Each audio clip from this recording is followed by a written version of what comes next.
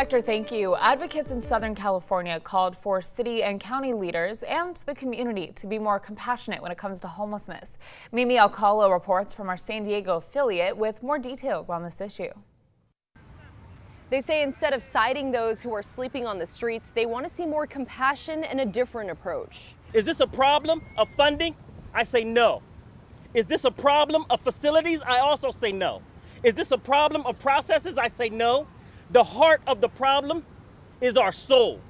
The heart of the problem is our compassion. 19 tents spelling out the messages: end criminalization and housing, not handcuffs. Earlier this month, Mayor Gloria said in 1 week the city got 1,200 complaints about homeless encampments.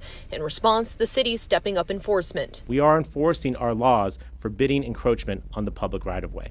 Now, to be clear, every enforcement operation follows days, if not weeks, of outreach teams repeatedly offering assistance and shelter. While some may be thrilled to hear some sidewalks are being cleared, the approach is not something everyone is happy about. As homelessness continues to be a pressing issue, the group of advocates here say they want the community and leaders to be more understanding of how these people landed in their situations and help, instead of relying on citations and arrests. The crisis that we are facing is a moral one. They also point out the disproportionately higher number of Black people homeless in the county. According to census data, about 5.5% of county residents are Black, but the latest point-in-time count revealed that about 29% of the homeless population was Black. That we need to move the needle forward and change our perspective, change our approach to dealing with our homeless siblings. Mimi Alcala, ABC 10 News.